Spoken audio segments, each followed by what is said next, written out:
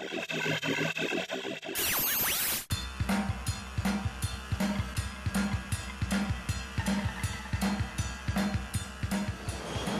the 2010 FABTECH show, SEYI America showcased creative die design and press line integration with a live production demonstration.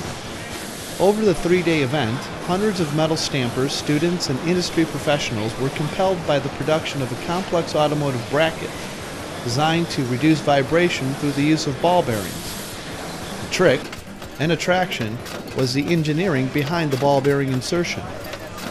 To produce the bracket in as few steps possible, the balls are inserted while the bracket is being stamped. The insertion is accomplished through a 16-stage progressive die where at about halfway through, the balls are placed and pressed into 4 pre-tapped holes. But how do the balls get to the die? The balls are loaded from a hopper stationed at the back of the press. From the hopper, the balls travel through flexible tubing to an in-die ball feeder. At the top of each press stroke, 4 balls at a time are fed into a retractable in-die tray. An instant before the hit, the tray extends out and sets the balls into place, ready to be pressed into the bracket using 121 tons of controlled force. Such a precise process requires constant monitoring. Taking a closer look in and around the die, you'll discover several sensors. To make sure that the balls are actually loaded and inserted, 4 pin sensors are built into the top die.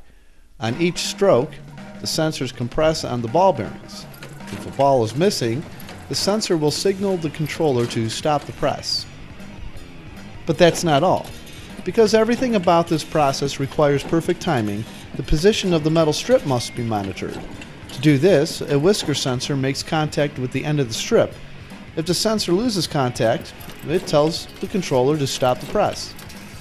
And for added security, an optical sensor makes sure that the final part is successfully cut from the strip and on its way to the collection bin. These sensors help to make a perfect part every time.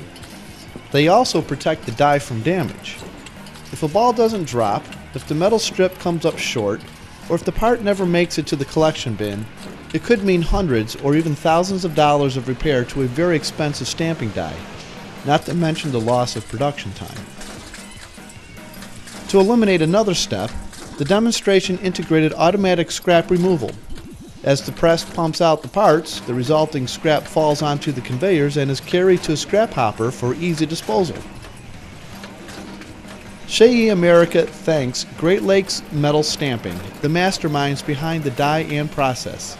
Through their contribution, FABTECH attendees witnessed a self-feeding, self-monitoring, and self-cleaning precision stamping system, and took away new ideas to save money, pump out more parts, and free up more man-hours to take on new jobs and hopefully buy more SEYI presses.